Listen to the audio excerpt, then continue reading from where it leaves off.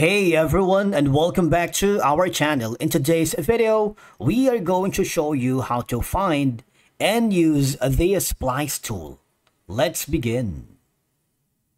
Now, the first thing that you need to do is to log in using your credentials. If this is your first time in Capcut, I want you to click the sign up option. From here, just follow the on-screen instructions and you're good to go. Now, the first thing that you need to do is to open the Capcut on your computer. And if you haven't already, just click the create a new project if you want to start to work from scratch.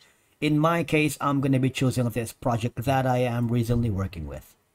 Now, the Splice tool is a handy feature that will allow you to split or cut video clips at specific points, making it easier to edit and trim content.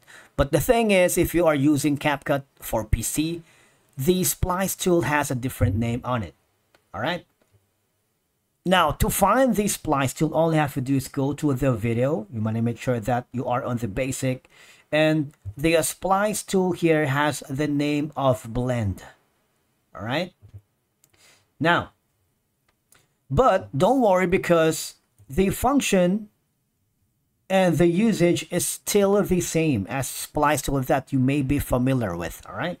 Here on the blend function or the Splice tool for Capcut using your PC, you have the different kinds of mode. You have the brighten, screen, all right, you see? Brighten, screen, darken, overlay. You have hard light, soft light, color burn, linear burn, color dodge, and multiply. And of course, you can select the effect or the splice effect here that you wanted. For example, if you wanted to click the brighten, or maybe let's say screen, kind of like you have like turned down the opacity and try to remove the playhead from the very beginning and see if the effect of the splice tool, which is blend here in Capcut PC, will work for your video to create a cohesive effect. All right?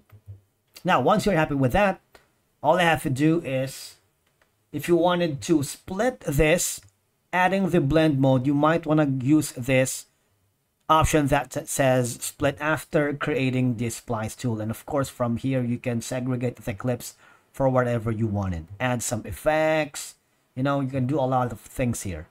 Now, once you're happy with the transitions, effects, and the Splice tool for the mode, you might want to click the export button on the top right corner to export it to a different file formats, or maybe share this to your client if you're in a collaborative environment.